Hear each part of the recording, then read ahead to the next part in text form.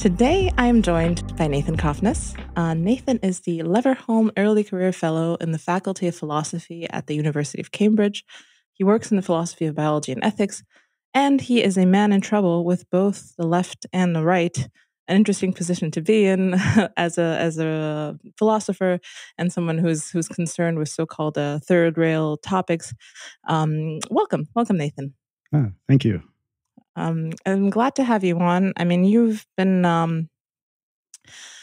like I said, an interesting person just because you're kind of seen as a contrarian by both sides.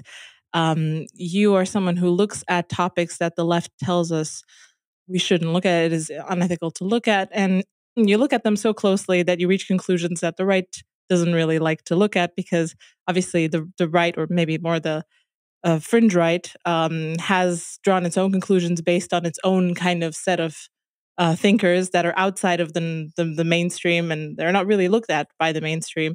And those conclusions, like to sit unchallenged because no one really wants to look at them. So we're in a strange place where you've said, okay, I'm just going to wade into these discussions and I'm going to, be essentially the person to try to unknot some of these discussions. And by that, I'm speaking about your two main areas of scholarly interest: the importance of studying race differences in intelligence, and also the so-called Jewish question, which is interesting to people on the right.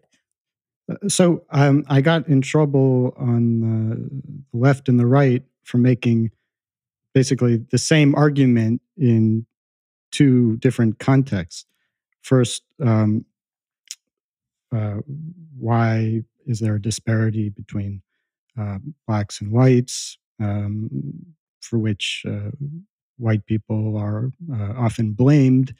And then, of course, that my answers to that question were welcomed by those on the right, disliked by those on the left.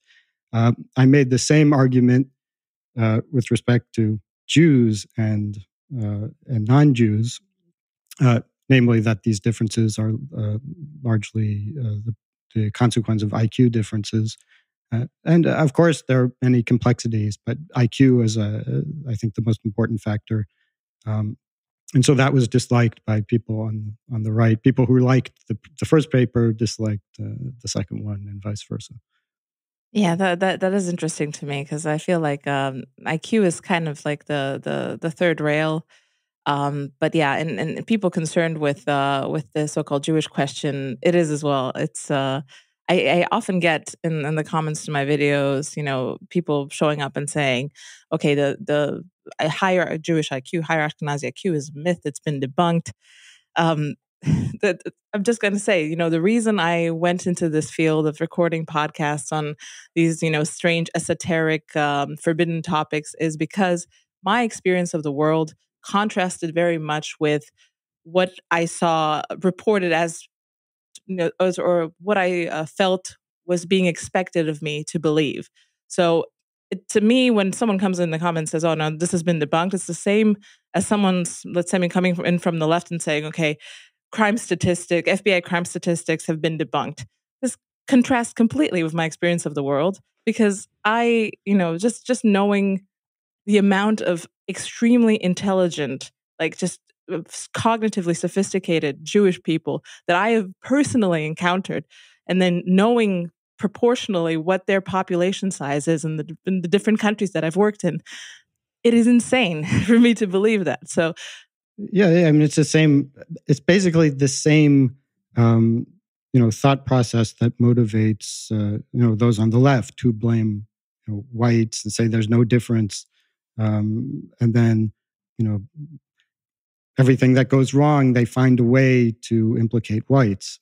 It's exactly the same process.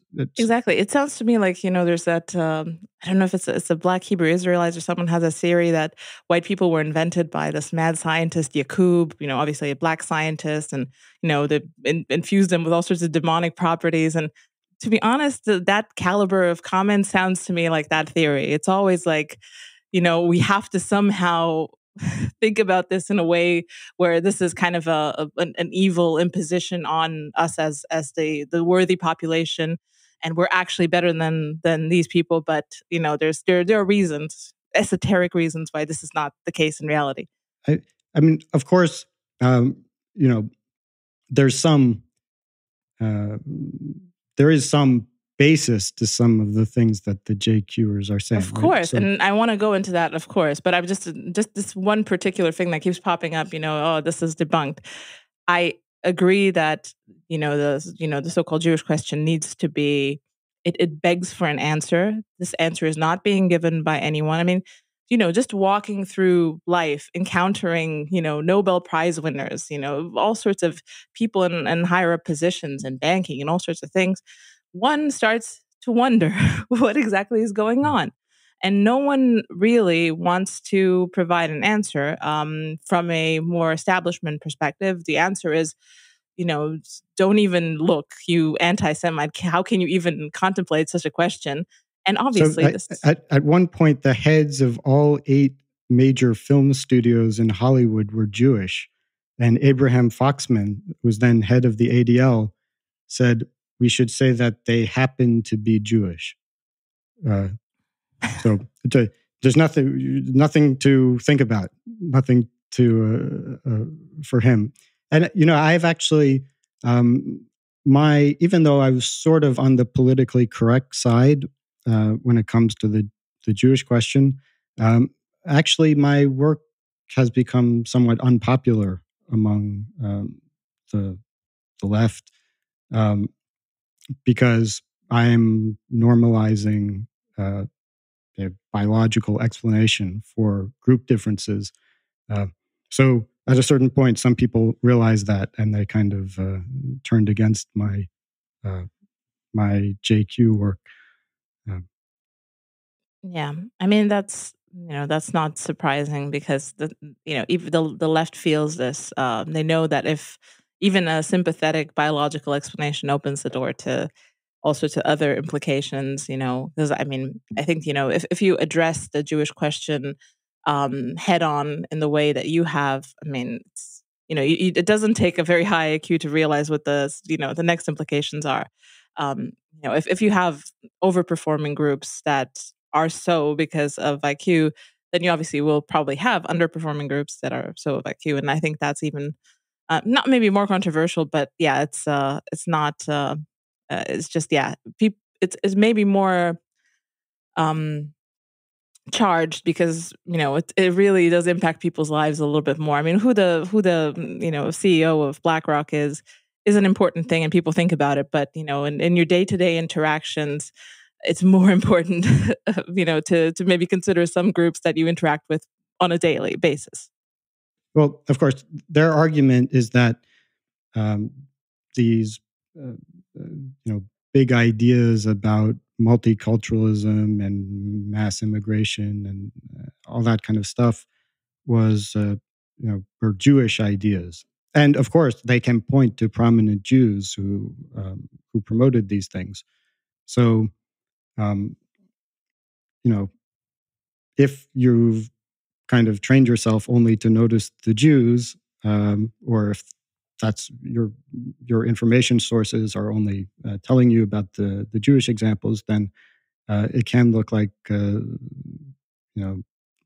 this would be an explanation for uh, how we got here. But I go into arguments for why I don't think that's correct. Yeah, and your starting point is what you consider to be kind of the most steel-manned, most complex argument for the so-called kind of strong Jewish question, the culture of critique by Kevin MacDonald. And what you do is you go through his arguments and you provide counterpoints and kind of break down and say, okay, this is a little bit weaker than we thought. And your conclusion is that his idea that Judaism is a group evolutionary strategy is not founded on very good evidence. Is that correct? Right. So MacDonald, he says that Judaism is a group evolutionary strategy, that Jews have genetic and cultural adaptations to undermine Gentile society for their own benefit, and that um, the Jewish led liberal intellectual movements in the 20th century were part of this strategy. And that these Jews pursuing the group evolutionary strategy were a necessary condition for the triumph of leftism. So without Jews, we would not have gone in this direction, MacDonald says. Yeah, I mean, there are obviously, like you said, a lot of prominent Jews who were foundational to a lot of these movements on the left. Um, just in my experience, being on kind of in right wing circles, I would say a good 20% of anonymous and non-anonymous people who are prominent in even so-called far right circles are Jewish. This is obviously also an extreme overrepresentation compared to the base rate of the population. Um, what this tells you is tells you that there's a meme online that you need to do early life check when you see someone who's being subversive, and subversive in the sense, not in the sense of the show, but in the sense of subverting Western culture, destroying civilization. I mean, I encourage you to do an early life check on your favorite, if they're not anonymous, but I happen to know a lot of the anonymous people that know kind of what their background is. Do an early life check on the other types of subversives as well, and you'll be quite surprised that quite often you're dealing with Jewish people, and obviously talking to people in kind of these intellectual milieus and stuff. It does often feel that ideology itself is kind of the battleground of high verbal IQ people, just sparring with each other. And a lot of these people tend to be Jewish on both sides. Yeah. So one thing. So in my uh, original paper, I highlighted IQ as the main factor. I think that is the main factor, but there was uh, there was some sort of selection pressures for IQ in the Jewish population, particularly Ashkenazi population. So presumably it was for succeeding in business or Talmud study, some combination of those things. Um, and those selection pressures would have also selected for other traits that are relevant to success in those areas, not only IQ. So I think it's clear that there are personality differences, maybe other cognitive differences that aren't detected by perfectly detected by IQ tests. So uh, you look at a field like chess, which has a very low correlation with chess ability and IQ have a very weak association. Um, I think Garry Kasparov, his IQ was measured by Hans Eysenck to be 135, which is, top 1%, but doesn't explain how he was at that time the best chess player in history. Um, uh, but Jews have been about 1.5 of world chess champions. Difficult for the ethnic networking theory to explain how that could happen. I don't know how uh, you know support from other Jews can make you win the chess match. It says there's some other personality or cognitive traits that are also playing a role in Jewish success. Even an IQ of something like 110, 112 is not high enough to explain the extent of Jewish overrepresentation. So there's something else going on. And I think there are examples of Jews who don't have um, tremendously high IQs, like Stephen Jay Gould, who who said that he didn't do particularly well on IQ tests, but he was a very intense guy. He was very verbal. He was a good writer in some sense. Um, very clever politically. So there are these other traits that they're not necessarily good or bad in themselves. They're just were correlated with. They were probably selected for the same reason as IQ, and they're also playing a role.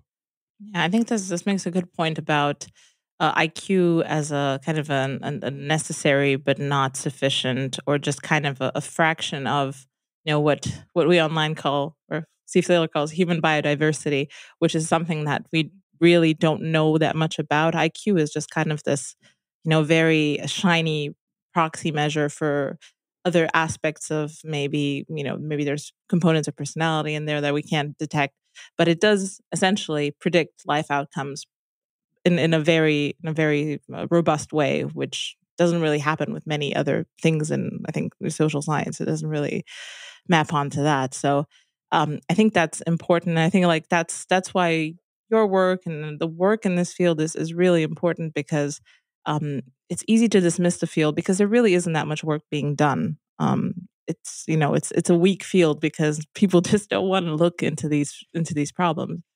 It- But it's yeah, huge. the thing is, people who are smart uh, usually have other opportunities, um, and you know to choose this route, um, it can potentially be a big sacrifice for them. So, Yeah. you know, How do you see this? You've chosen this route. You're one of the few people who attempts to look into this. I mean, I'm sure this has had consequences in your own life, but how do you see your decision of participating in this discussion now with the benefit of hindsight? well, I mean, in my case, it wasn't a decision. It's just I see this as an important topic, so I comment on it. I didn't. Um, now, I mean, there's no point for me to be involved with scholarship and academia if you can't do that. Of course, if I had different interests, then I would have had a smoother. Of course, no one wants to hear me complain now. The Lever Hume early career fellow at Cambridge, but oh, okay, it has been a bit tough behind the scenes, but um, of course, yeah, some people had suggested that I wait until I get tenure and then I can talk about these things, which, I mean, maybe there's some logic to that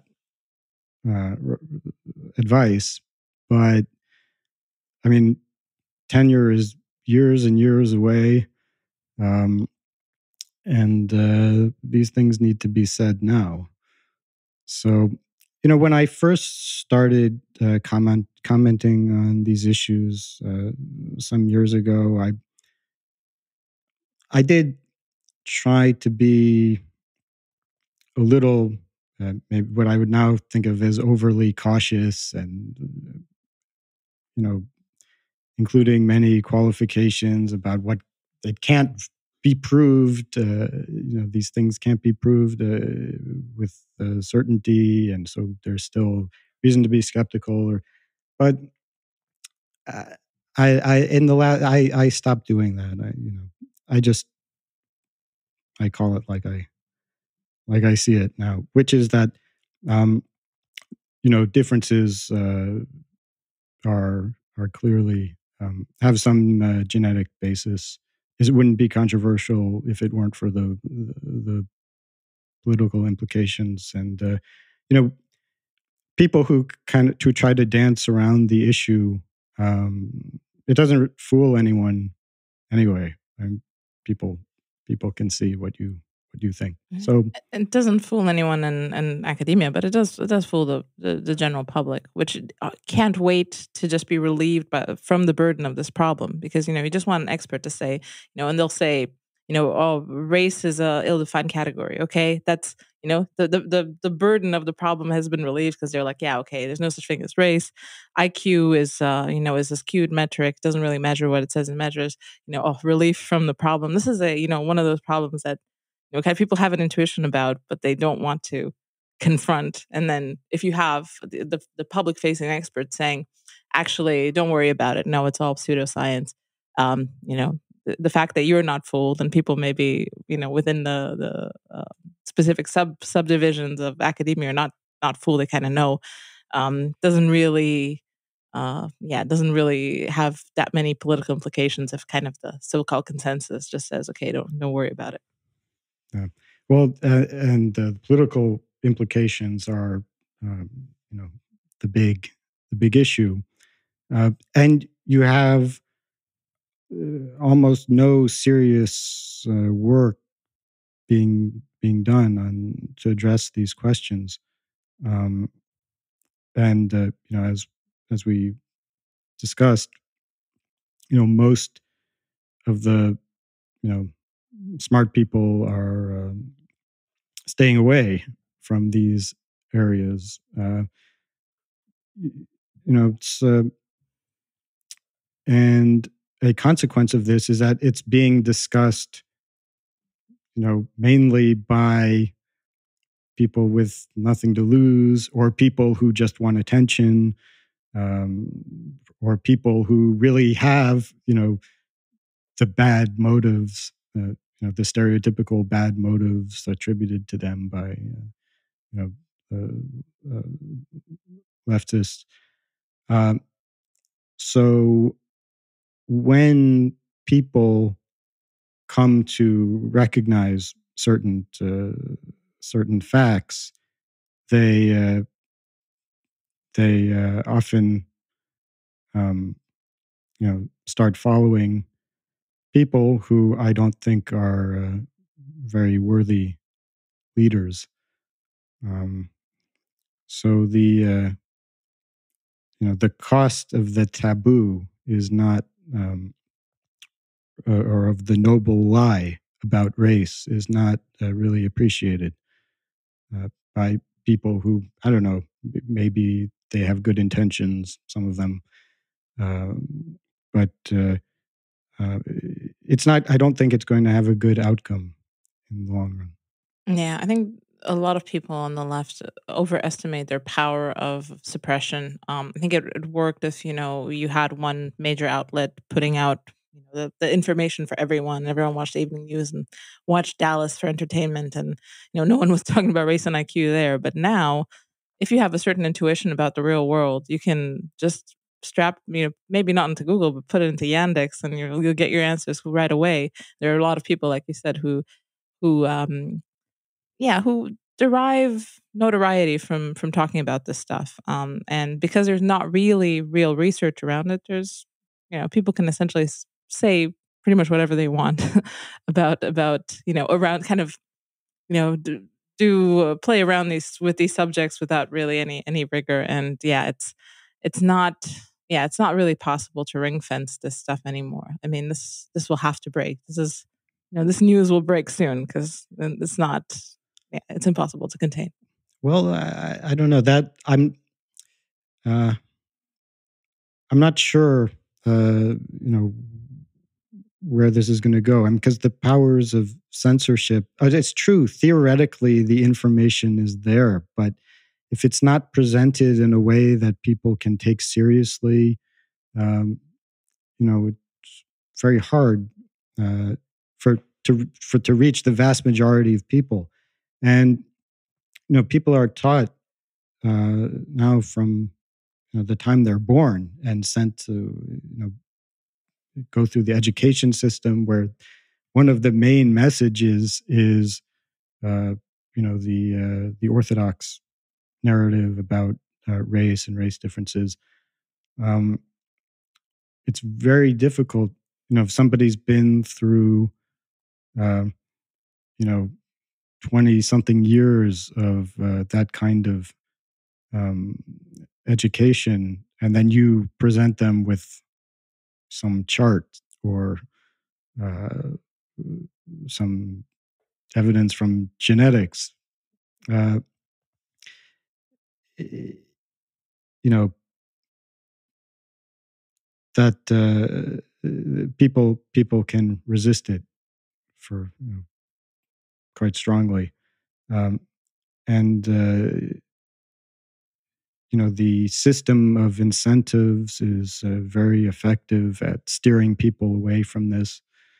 So I'm not sure what's going to happen. I think there's some possibility that something will happen and the floodgates will open and sort of the right um, uh, political figure will come along to articulate these ideas. Now, if that happened, I think there's a very high probability that things would go in a negative direction.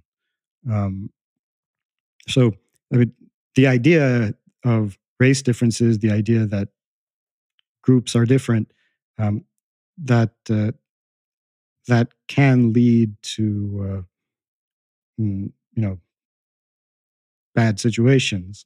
Uh, like the leftists aren't wrong about that. And I think we're increasing the probability of that bad outcome by um, by enforcing the taboo and driving these conversations underground and uh, putting them in the hands of uh, the wrong people. Yes, I mean, have you considered what kind of the likely? I mean, you said it could lead to bad outcomes. So, what kind of maybe the more benign version of okay, making this stuff common knowledge is because it really strikes at the heart of kind of the egalitarian premise that we have under so-called democratic liberalism. I mean, if you look at the difference in IQ between, let's say, two standard deviations, let's say we go Ashkenazi and let's say African Americans, just measured on average, group averages. We're not talking about individuals here, but there are certain implications on democracy, on what exactly it is we're doing. I mean, there are many questions about democracy itself to be asked, but yeah, there are a lot of implications downstream from this, and yeah, I wonder what the more yeah, what would happen if this was just if you were a 5-year-old and you just knew that this is, it's the case, you're being taught this at primary school. Yeah, what would that world look like? Well, um, I think that as long as you have um, identifiable groups with conspicuously different outcomes, living together, that is going to lead to problems. Um, it's just there will be large numbers of people who don't accept that this is the result of natural differences, no matter what you tell them, or no matter what the evidence is. It's uh, people believe what makes them feel good, like, or they're more likely to believe what makes them feel good. And um, the idea of natural differences mm, can feel bad. So the idea that your group is, has worse outcomes than another, um, for that reason, if somebody comes along and says, no, it's because uh, they're unjust, they've wronged you, um, I think that's always going to appeal to large numbers of people. So the question is, um, how do we work something out? Yeah, and I think there's an argument to be made that you don't really need to win over the masses with this argumentation because it is there's layers of sophistication to these analyses and all this, that you just need to win over sufficient number of a certain type of elite who will then kind of cause a little preference cascade within their own institutions, and then that will become information there, and that's going to be encoded in whatever new regime we're going to be having. Yeah, so I don't. It isn't necessary for every person to learn it, and then from that new elite, it's going to trickle down into television and all of the mass media that we've grown up on. All the every movie is Footloose. Every story is about the underdog, overcoming the authority figure, the crusty religious person, and then it's the same thing. There could be an alternative script that is just hammered into people for the longest time. Yeah, the question is, what would that world look like? That's an interesting one to contemplate. Maybe we'll have that experience. Maybe we won't. Uh, yeah. So uh, I think this is the kind of question that philosophers should be thinking about. Um, and I've tried to encourage some discussion of these issues in philosophy, but uh, I mean, there has been a lot of discussion, but not entirely the kind I was hoping for. Um, Discussion like, what are we going to do to the journal editors who accepted Cofnas's paper? Um, and, you know, uh, should the paper be retracted? That kind of thing. But I was hoping, you know, that people would think more about the ideas um, and even just think, if they don't want to explicitly endorse the idea of racist differences, then say, well, what would the implications be? Uh, in philosophy, um, you know, we spent a lot of time, kind of talking about the same ideas for, decades or centuries, or um, and it would you would think that people might welcome an opportunity to talk about a completely new issue. Um, but yeah, people are not that excited about it, unfortunately. Yeah, I think it's, it takes a particular type of personality to be excited by the actual subject matter of a subject, and then not just by the status opportunities that it offers, because you have a certain talent in that direction. And I feel like probably most people involved in most disciplines are of the latter kind. I mean, the people who just not necessarily just instinctively gravitate towards that, and then they see kind of where the wind is blowing, and then they position themselves according to that. And then, yeah, like I said, I don't think people, cynically do this, but like you said, people like to believe the things that are, yeah, gentle on their egos. Yeah. Well, and uh, with academics, one has to think about, well, who are the academics? Like, how are they selected? People who like school, are usually in philosophy. You,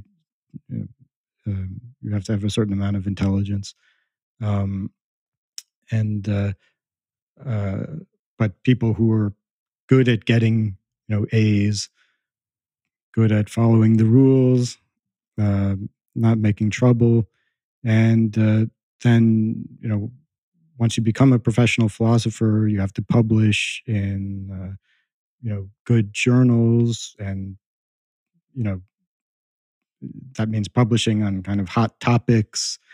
Uh, Maybe that might not be very intrinsically interesting or important, but that's just sort of what the journals are interested in right now. At every level, there's selection for conformity and rule following. And, nowadays, if to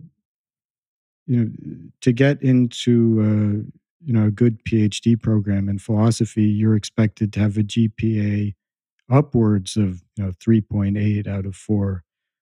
Um, in many cases, it will be higher. Um, so you don't have a lot of room for arguing with your professor, um, or know, kind of goofing off, doing your own thing, even though those that people who do those things might have personalities that make them suitable for tackling new problems and from a new perspective, but they're going to be, in the most cases, just filtered out, and they'll never become academics or philosophers. Um, so um, things worked out for me, although it wasn't, the route was a bit bumpy. Um, Actually, after my undergraduate degree, I was rejected from every uh, PhD program I applied to. So I had a year where I had nothing. Then the only PhD program I got into was at the Lingnan University in Hong Kong, which is actually where I wanted to go because for some various reasons, but um, they weren't rolling out the red carpet for me. Although, in terms of test scores and other things, I probably should have been admitted, but my my undergraduate record was just a bit low, um, and I think you could tell if you don't advertise your uh, how woke you are, that means you're a conservative. So Mm. that was also, I think, a problem. Doesn't you hadn't written anything too out there at that point? Yep.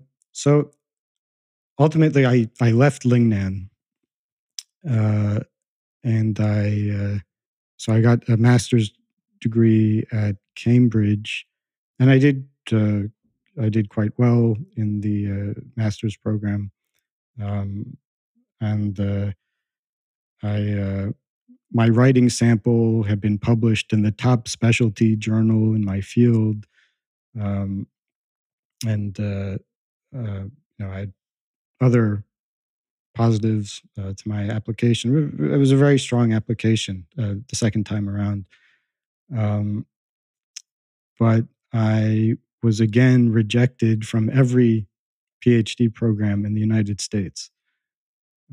Actually, at that time, I had written about race, so that my first published paper was about race differences and um, whether we should support the noble lie.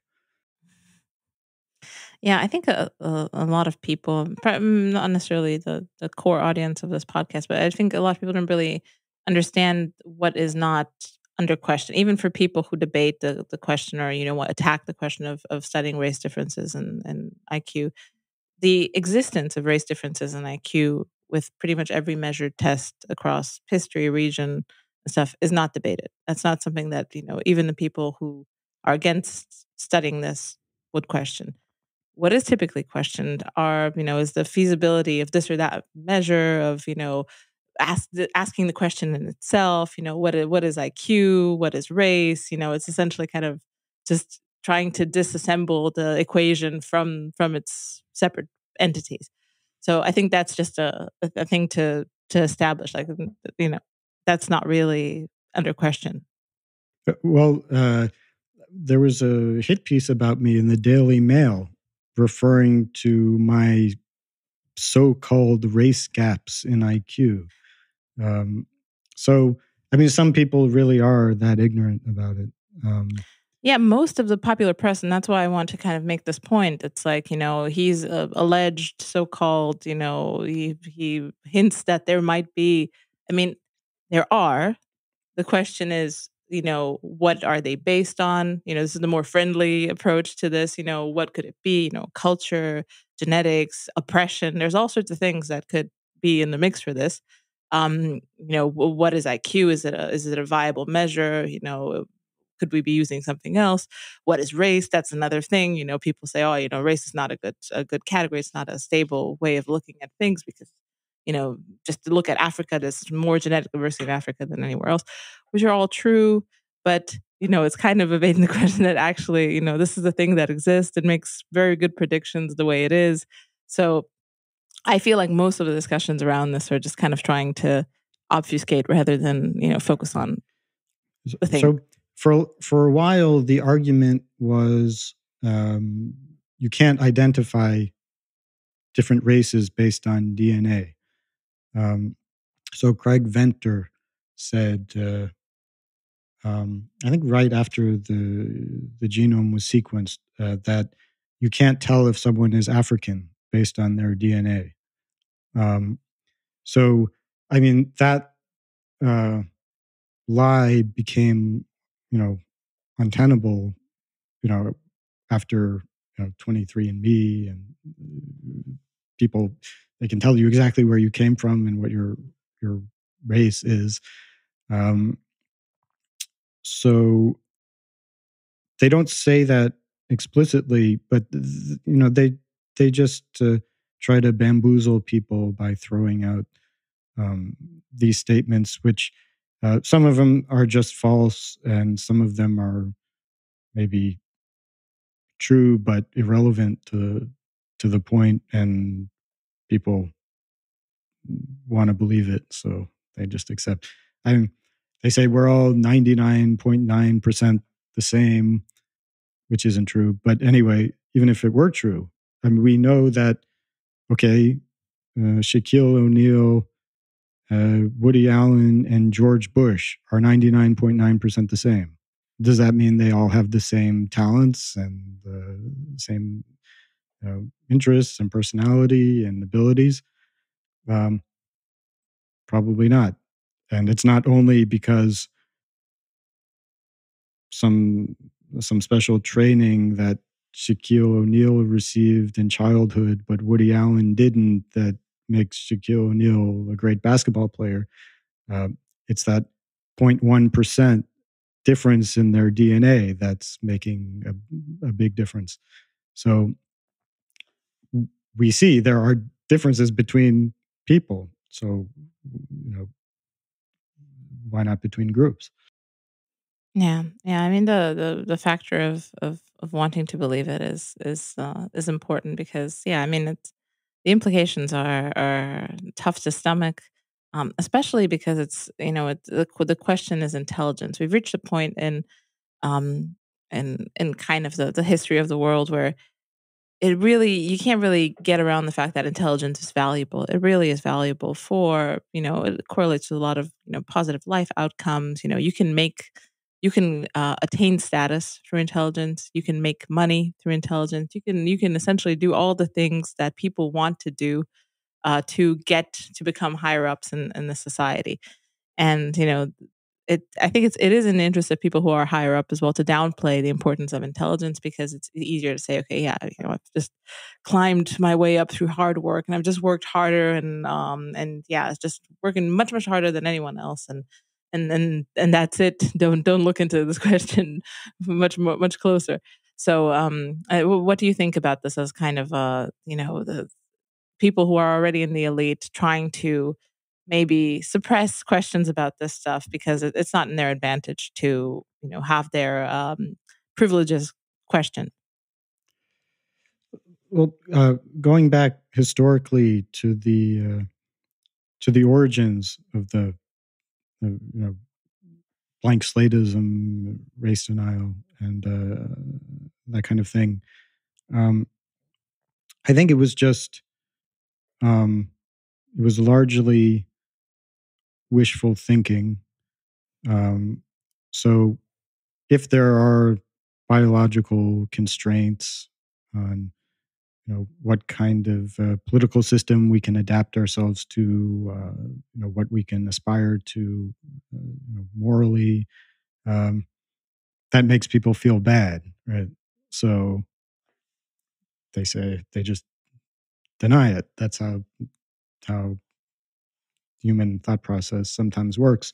And also, um, in social science, there was a professional incentive for anthropologists and other people in similar areas to deny the power of biology because that infringed on their field.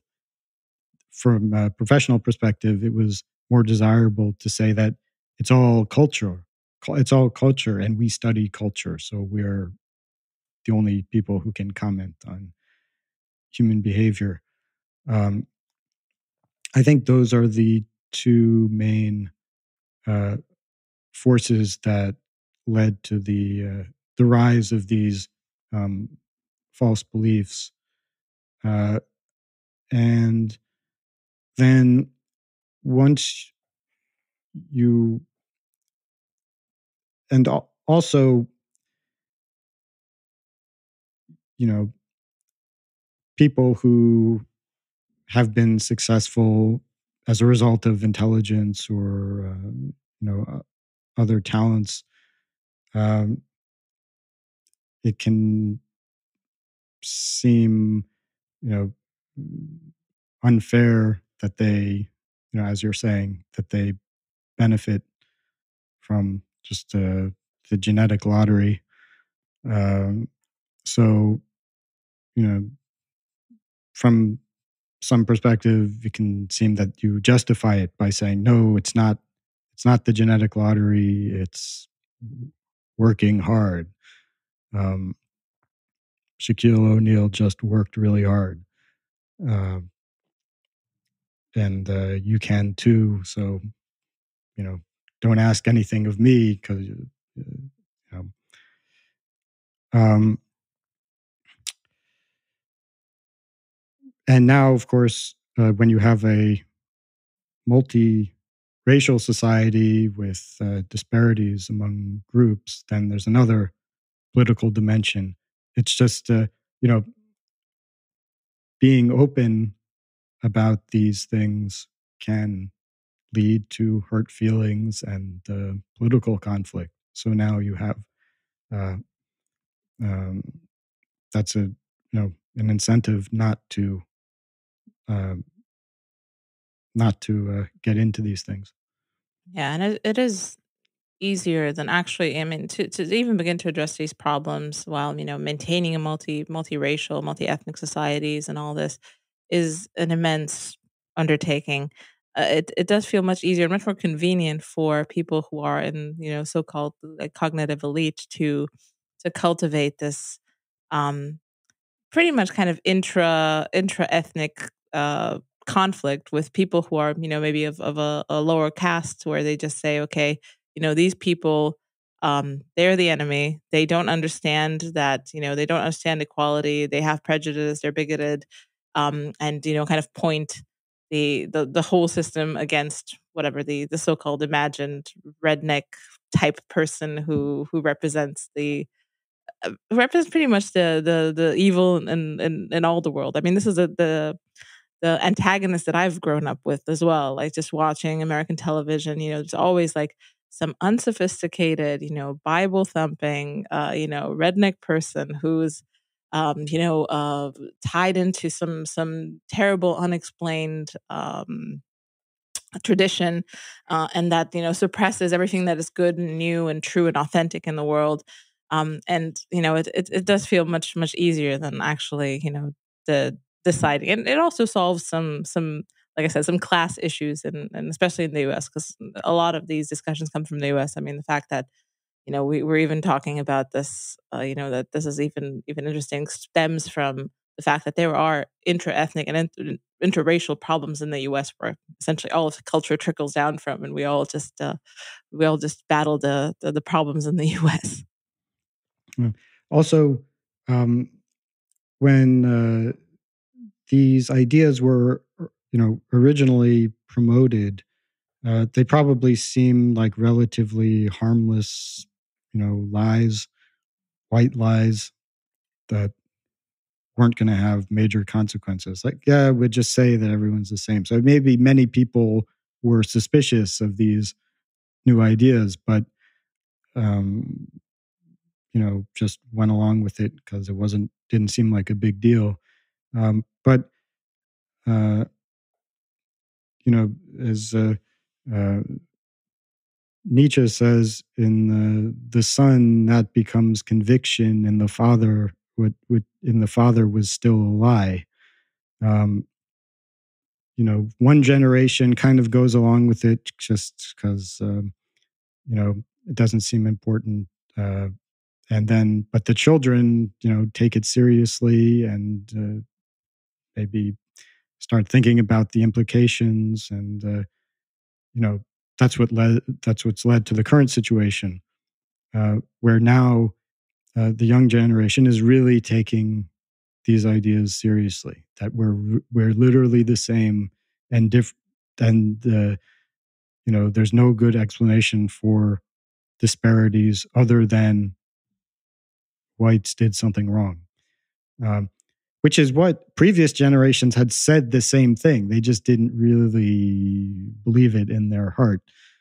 Um, and now people do believe it, and which is leading to this chaos. Yeah, and the reality is that on the ground things do look like they are getting worse. I mean, Thomas Sowell kind of famously discusses He's not necessarily a hereditarian. He doesn't, follow this, but he was outlining how culture uh, was quite different. When he was growing up in Harlem in, I don't know, the 1930s or something like that, and that it was peaceful type of, you could walk through the park, you could, this like culture was a kind of mediating factor there. And a lot of people who tend to criticize my channel because I do bring on hereditarians, and I personally also kind of am interested in this, and I tend to agree. Why are we not discussing culture? I mean, what do you see the role of culture here? What is culture? Why is it important? Why is it not important? Well, uh, I mean, of course, um, what happens that culture is not a direct expression of uh, biology. I mean, uh, so there's a there's an interaction between culture, which is constantly evolving, um, and the distribution of genes. So, of course, you can look. There are many examples of large changes in behavior that are driven by culture and not by genes. Uh, but then, of course, one can't then leap the conclusion that it's all culture. Culture just it is a factor, and no one really denies that. Um, but biology is always going to be exerting some influence, and if populations have different biological dispositions, then they'll tend to push them in slightly different directions. Yeah, I mean, I always bring up this example, like if you ever go to like I don't know, little Bucharest in London or something like that, or Little Seoul or something like that. Obviously they're almost like one-to-one recreations from the places that people hail from. I mean, you could say that this is partly they're bringing their culture, but it's almost like if you see an ant colony, they build a certain type of complicated cathedral like structure, and you move it to a different continent, and surprise surprise, it creates the same little cathedral like structure.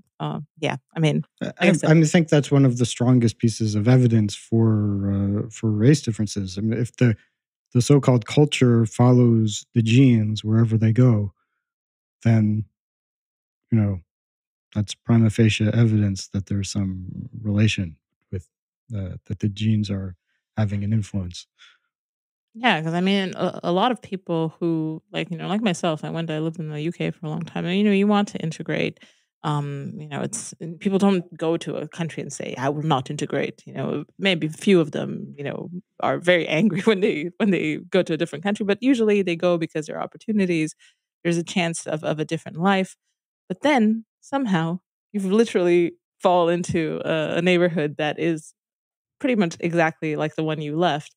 Talk to people that pretty much exactly like the ones you left back home, and it kind of just feels much easier to integrate into stuff that you've already left from back home. So yeah, I don't know. Like I said, this is obviously there's culture is a big thing here, but like you said, the fact that it's resistant to the host culture is also interesting as well. I mean, of course, there's influence from the host culture as well. It's not exactly the same, but it's some of the same general patterns are emerging again and again. Like um, Koreans who have been in America for multiple generations have attitudes towards education that are perhaps intermediate between Koreans in Korea and the white dominant culture in America. Uh, so there's it's not a perfect expression of genetic tendencies, but there Yeah. seems to be there seems- I think there's also kind of the question because a lot of kind of pushback that I get is like, okay, let's say culture is more important. I wonder what cultural interventions people see that are possible, that are not absolutely authoritarian and brutal in the sense that okay, like the example is like, oh, if you'd raise someone like a, let's say an African American child as a Korean child, obviously putting aside adoption studies and stuff like that we know, that would be a very potent force to, force that child into education and rigorous diet, and I don't know exactly what it involves, but it would be it's a different thing. But how this would be in any way policy, and how this, would contravene to any sort of, basis of liberalism, I don't understand. Maybe nudge people in the direction of being more Korean, but it sounds Well, a bit brutal. well, I mean, if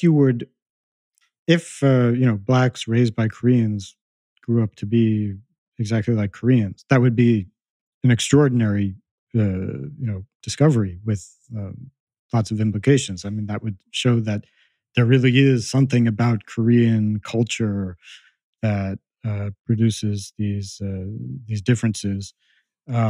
So, I mean, if we were to make that discovery, then it would suggest that we can do that. Culture is much more powerful than we thought, and then we should at least, you know, then finding out what it is about Korean culture that produces these outcomes would be the most important social scientific question.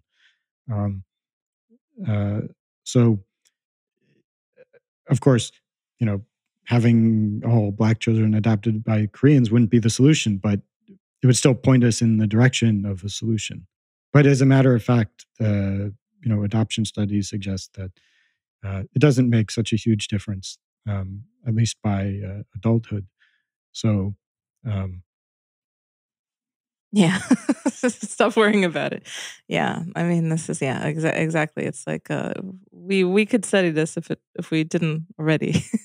But I guess, yeah, I don't know, the number of adoption studies probably relatively limited, just because, the implications are kind of suspicious. I mean, ideally, we could do a controlled experiment, but that's probably not going to happen. Yeah. We don't live in that world. It's just like, yeah, we're just gonna flip your children and see what happens. Yeah, we're not we're not at that stage of civilization. I mean, if it would resolve a tremendously important issue, I Yeah, think thinking like a case. scientist, but yeah, I don't know if anyone would volunteer. And yeah, for good reason. Who knows? Yeah, I mean, I don't want to leave the question of the JQ completely, because, like I said, I know a lot of people are interested. Maybe we could go for just a few of the arguments that McDonald brings. And like you said, you've taken this book seriously. You didn't say, okay, Kevin MacDonald is an absolute terrible anti-Semite. He's fueled by hatred, and he makes arguments. You look at them, and you tell me why um they're not as solid as people think. I think one of the major arguments he makes, and I think also Ed Dutton, who's also been on this show, he makes this as well, that uh, Jewish people tend to be higher in ethnocentrism, so-called hyper ethnocentrism. I mean, you could see this in the sense that there is in in big cities, like I said, there's Little Bucharest, quite a lot of ethnocentrism there as well. There's also little Jewish quarters and things like that, where people tend to congregate and help each other out, and they have sprawling family businesses, pretty much like any sort of Southern European family, but just that's as a parallel. But why are they different in ethnocentrism from other populations, or if they're not, why is that? So there are a few points to make. First, ethnocentrism is, I think, clearly highly influenced by the environment. So if we were having this discussion, um, you know, 80, 90 years ago, we would say that Germans are the most ethnocentric people. And what makes Germans so ethnocentric? Of course, now no one is saying that. They've with their they've policies of open borders and multiculturalism and all that. Uh, so ethnocentrism is not, and differences in ethnocentrism are clearly not stable in the way that IQ differences are. Um, Now, are Jews more ethnocentric? I mean, how is that uh, being measured? Um, Now, you ask somebody on a survey, "Are you proud to be Jewish?" or something like that, and Jews are more likely to say that they're proud to be Jewish than someone is to say they're proud to be white. Um, does that really mean Jews are more ethnocentric? I mean, or is that just because minorities are encouraged to be proud of themselves? So if you ask, "Are you proud of your minority status?" people say yes, are more likely to say yes, whereas being proud of being white is highly stigmatized. Um, I mean, I think we have to think critically about this kind of evidence. It doesn't necessarily indicate that there's some important difference in ethnocentrism between uh, white Gentiles and Jews, and certainly doesn't suggest that there's an innate difference favoring Jews. Now, regarding the evidence against Jews being ethnocentric, um, I mean, MacDonald and others have made a number of highly misleading or outright false statements about, for example, the policies of Reform Jews, or the positions of liberal Jews when it comes to America versus Israel, Israeli immigration policy. If you go, uh, I'm sure if you go to reformjudaism.org right now, you'll see a bunch of pictures of Black people, of Black Jews and Hispanic Jews and Asian Jews right on their banner every time I check, because becoming multiracial is a major priority of the Reform Jewish community. And liberal Jews were, especially liberal American Jews, were instrumental in promoting multiracial immigration to Israel. Um, for example, the Ethiopian Jews were not genetically related to other Jewish populations, and quite large numbers of them. Um, MacDonald has repeatedly stated, even after I corrected him, that uh, immigration to Israel is restricted to Jews who can prove their Jewish ancestry. In fact, if you have one Jewish grandparent, you can bring you can bring your entire family to Israel. So your spouse is 0% Jewish. Your spouse can go to Israel with you. And there have been uh, there's some there have been hundreds of thousands of immigrants to Israel from the former Soviet Union who have distant Jewish ancestry or no Jewish ancestry at all. Um, and this is not the racially pure ethno state that has been claimed by uh, people like MacDonald.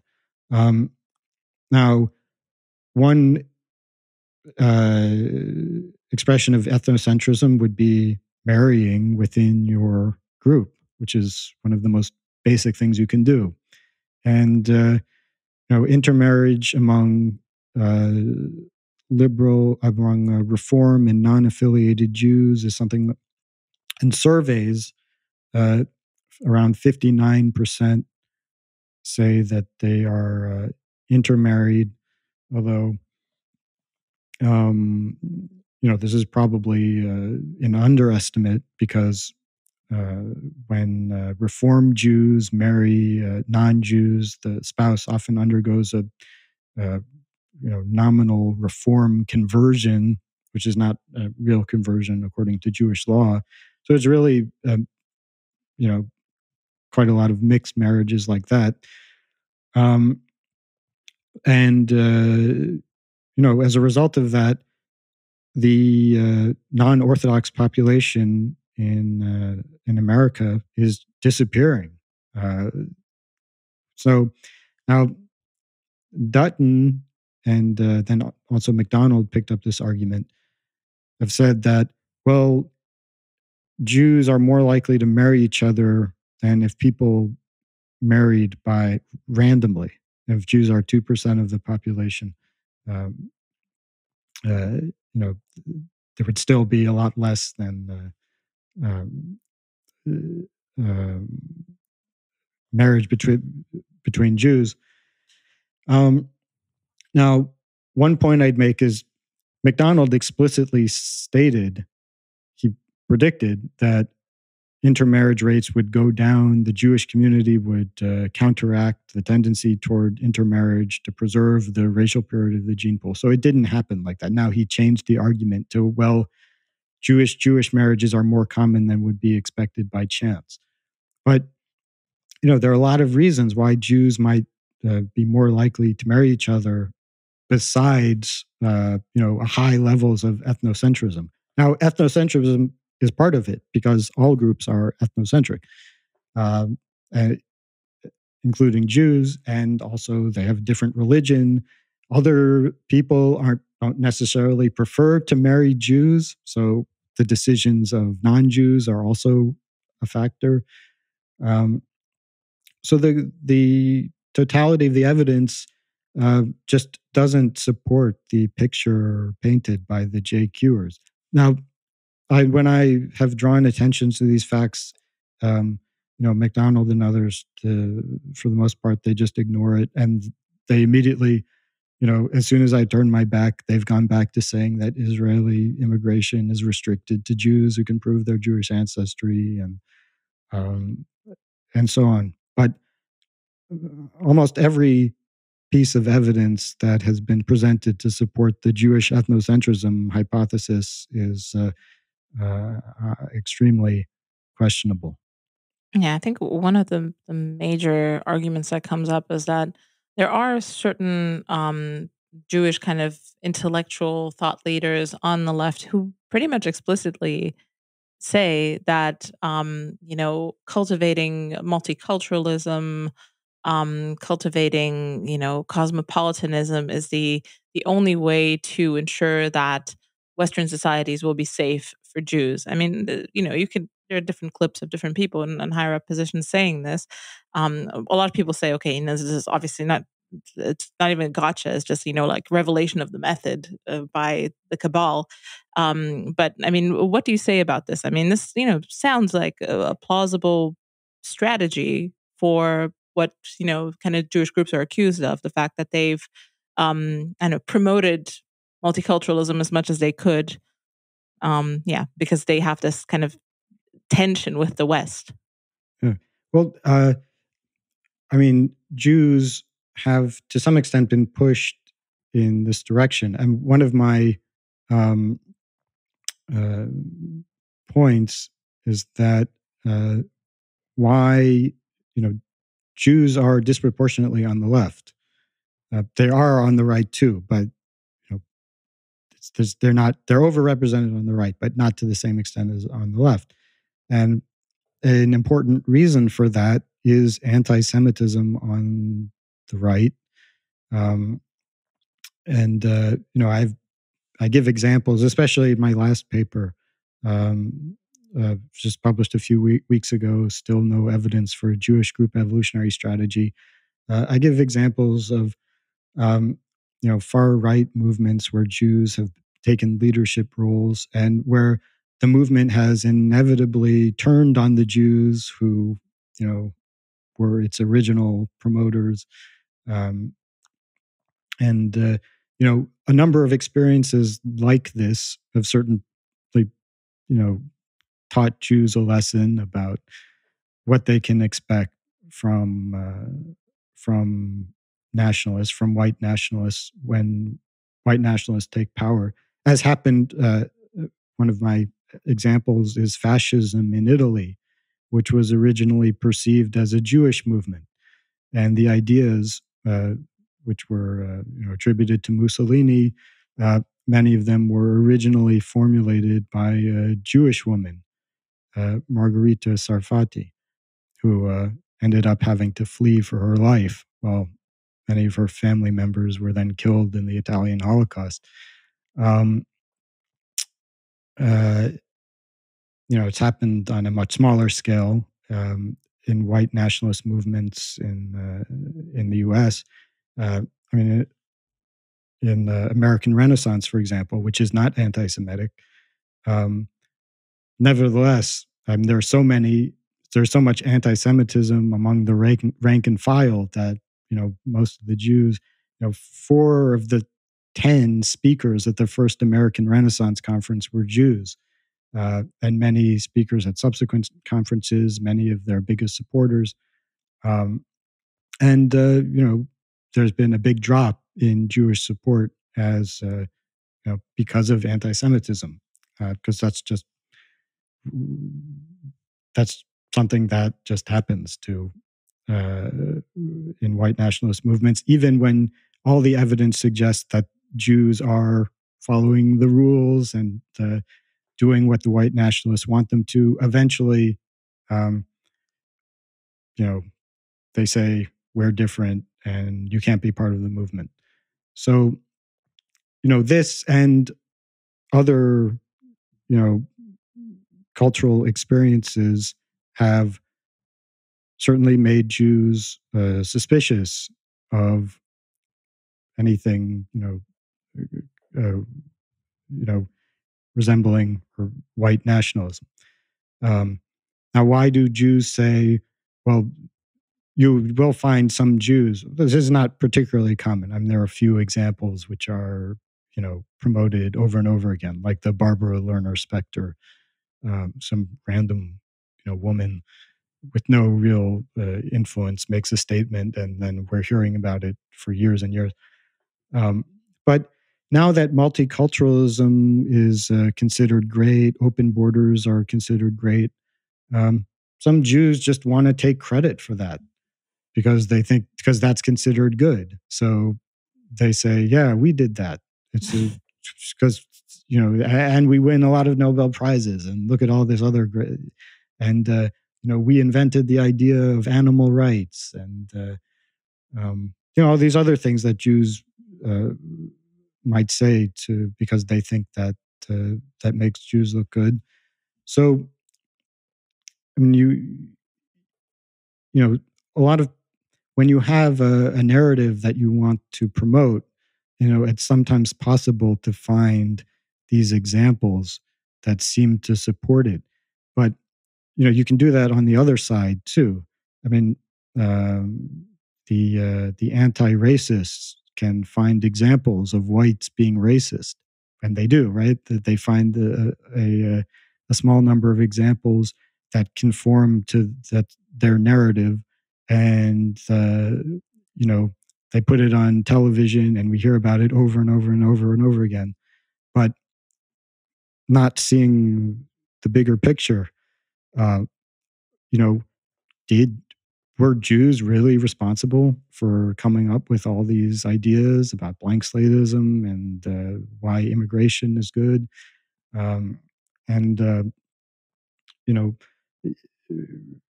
to determine that, you have to look more carefully at the evidence, not just find an example or several examples of random Jews saying something that seems to support what you think. Uh, Yes, I think I had a conversation with an acquaintance who happens to be Jewish about why they're kind of orbiting the kind of the more far right space, but dipping their toe, not really committing to any of it. And essentially, that was his conclusion as well. It's like, okay, it's um it's there's an energy around the space that essentially tells me that it's fine to chat around it, but at the point where this becomes actual state ideology, I'm in trouble and the people I care about are in trouble. And even if there are truths encased within this ideology that are interesting to me as someone who wants to debate this stuff, the danger supersedes, my curiosity about this stuff. So, it's and even though I'm not a white nationalist, I mean, my wife is Korean. I spend most of my time in Korea. Um, so I'm not a white nationalist, but sometimes people think I am. And then they make a point of telling me to get lost because I'm Jewish. I mean, that happens quite regularly. Um, so I mean, that's um,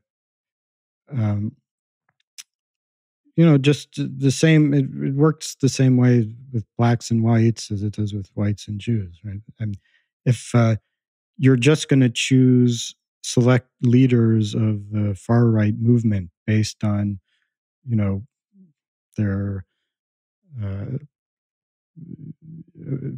ability to promote these ideas, their verbal ability, their political savvy, Jews will be conspicuously overrepresented. And a lot of people just can't accept that. So they're going to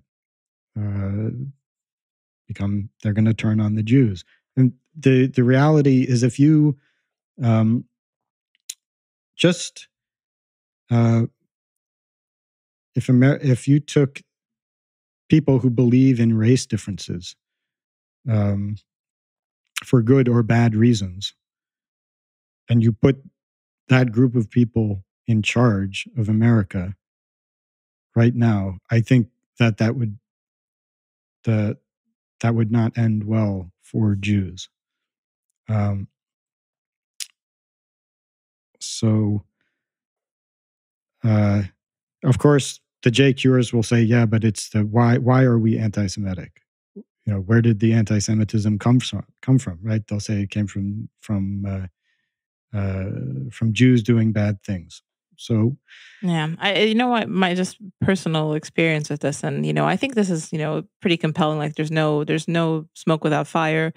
I understand where people are coming from, but just my family's experience. I'm not Jewish, but my family's like ethnically German, ethnically Polish. We live in like different enclaves within Romania, which is also kind of there's all sorts of ethnic tensions here. My family particularly was persecuted by both the communists and the fascists. Subsequently, there's all sorts of things, and the politics of resentment between ethnic groups. I think people underestimate how important this is. This was a huge factor in communism itself. Like, it was a huge upheaval where this energy was harnessed. The hatred between the person who, was had more wealth and the person who didn't, the person from a more minority background who was maybe disadvantaged in a certain, the fact that someone just put a torch and a pitchfork in their hand and said, go after the boyar, go after the kulak. you know this is an immense source of energy. And, I feel like people underestimate this. And, like the whole region that I live in here, like the most beautiful palaces and the most beautiful houses used to be owned by Jews. Not many Jews left here. They were made, the things that people come to this region for, to view as beautiful and, as timeless. They were constructed by Jews, merchants, and people who were living in this area who don't live here now. And I mean, these are just little things. Obviously, this is a very subjective interpretation. But like I said, I've made this show to report on my view of the world as I see it, because like I said, there's a difference between how I see the world and how people tell me I should see the world. And even if people on my side are telling me I should see the world in a very specific way, I have to first give credence to my lying eyes, and then we'll talk about the theory. So, yeah, that's just my background here. It's every time you have a minority being really conspicuously successful, you get the same reaction. And the same accusations are made against Jews, that they're scheming, that they're cheating, that they're stealing the wealth from others. And then when that group is then kicked out, then they find out actually it wasn't true. They were doing something useful. Um, you know, Chinese and Southeast Asia. I mean, there have been many examples. I guess Germans and in other countries throughout Europe who were conspicuously successful. It's always the same reaction. So um, uh, that I think is the main factor, and there are others, and also Jewish behavior. I don't think Jews are much better or worse than other groups. So Jews have done bad things, and there have been cases where when there's a group conflict, it can be the fault of one or the other or both. So Jewish behavior has also um, sometimes had something to do with anti-Semitism. I'm not denying that or saying Jews never did anything wrong, but whatever Jews do, as long as they're conspicuously successful and more likely to, attain leadership positions, they're going to elicit this negative reaction from many people. Yeah, like you said, it's multifactorial, but yeah, I think extraordinary claims require extraordinary evidence, and from your perspective, that evidence, it's the jury's still out. It's still not in here, but yeah, we shouldn't dismiss these theories. Just a priori, they exist out there, and they should be studied and discussed. And I think these people should be at the table, because they are at the table, if you like it or not. I mean, this information is out there. So before I let you go, I want to ask you the question of the show. I think I forgot to warn you about this question, but everyone gets this question, so maybe just wing it. If you have a subversive thinker that you'd like to recommend to people, maybe someone who's influential in your thinking, someone that you've read and has been interesting and is maybe underrated or people just don't read enough of. Um, so somebody who most of the people I would recommend would be well known to your listeners, but someone they might not know is Nevin Seserdich. I mentioned that I spent 3 years at Lingnan University in Hong Kong.